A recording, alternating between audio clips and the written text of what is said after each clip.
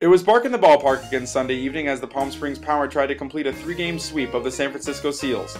After the Seals put a run across in the first, this RBI double by Hank Yates scored leadoff hitter David Kiriakis in the bottom of the first, making it 1-1. Hank Yates had a hit in every ballgame this weekend.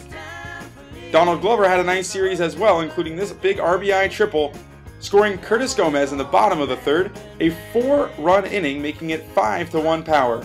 The Power would stay in control the rest of the way.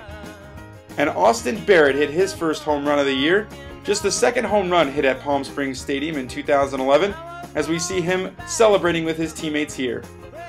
Ryan Garvey had his first 3-hit ballgame of the season, with his big double here in the 8th. He also had a triple and a single, and finished just a home run away from the cycle. And Tony Guerra came on to close for the Power as usual, seeing his first action since Thursday, and was dominant as usual, as he struck out this batter here to end the ballgame.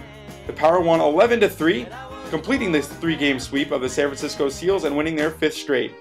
We caught up with Austin Barrett, Donald Glover, and Ryan Garvey after the game.